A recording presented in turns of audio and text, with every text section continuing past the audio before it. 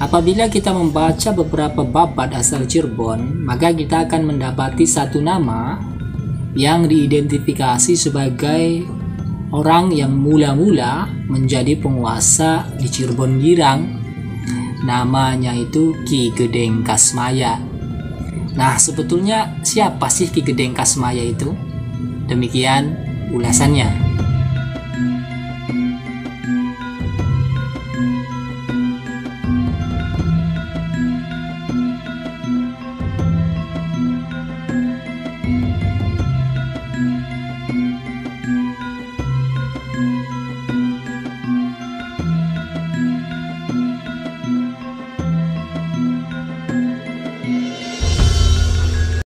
Bahasan mengenai Ki Gedeng Kasmaya ini, pemirsa, dapat kita jumpai dalam beberapa naskah kuno asal Cirebon, diantaranya dalam Carita Purwaka Carubanagari. Kemudian juga dapat kita temui dalam naskah Carita Parahyangan karya Pangeran Wangsakerta. Menurut Purwaka Carubanagari bahwa memang Ki Gedeng Kasmaya ini adalah penguasa di Cirebon Girang atau Raja Bawahan Galuh di Cirebon yang memerintah di Cirebon Girang. Cirebon Girang itu maksudnya Cirebon Selatan lah, sekarang itu sumber lah ya pemirsa. Jadi di situ memang dulu sudah ada pemerintahan, dan yang memerintah itu adalah Ki Gedeng Kasmaya. Menurut naskah Carita Parahyangan karya Pangeran Wangsakerta itu, bahwa nama asli daripada Ki Gedeng Kasmaya itu adalah Raden Giri Dewata, dan beliau ini merupakan putra dari Hyang Bunisora. Hyang Bunisora sendiri adalah raja dari Kerajaan Galuh. Ayahnya itu menjabat menjadi raja daripada Kerajaan Galuh dan Sunda bersatu itu pada tahun 1357 hingga tahun 1371. Jadi memang ayahnya ini seorang Sunda, seorang raja di seluruh tanah Sunda. Maka ketika ayahnya menjabat sebagai raja itu, ayahnya itu menunjuk Raden Giri Dewata itu menjadi penguasa di Cirebon Girang. Nah, ketika menjadi penguasa di Cirebon Girang itu, beliau lebih dikenal oleh orang Cirebon kala itu dengan nama Ki Gedeng Kasmaya. Selanjutnya pemirsa, bahwa pada suatu hari adik Ki Gedeng Kasmaya yang bernama Ki Gedeng Surawijaya Sakti ini meninggal.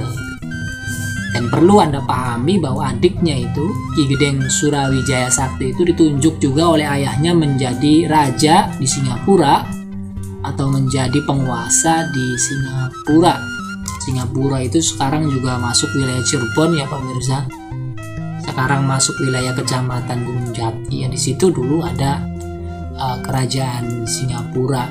Nah, karena anaknya meninggal, akhirnya Ki Gedeng Kasmaya ini menunjuk, maksudnya karena adiknya meninggal, Ki Gedeng Kasmaya ini kemudian menunjuk anaknya yang bernama Ki Gedeng Tapa atau Ki Gedeng Jumajan Jati untuk menggantikan kedudukan pamannya yang telah meninggal menjadi penguasa atau mangkubumi atau raja di Singapura.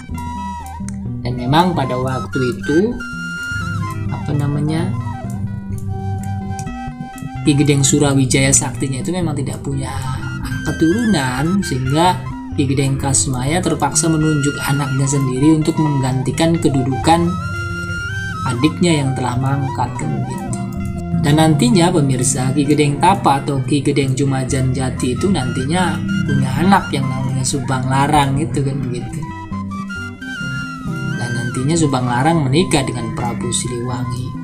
Dan dari hasil pernikahannya itu nantinya akan melahirkan Pangeran Cakrabuana,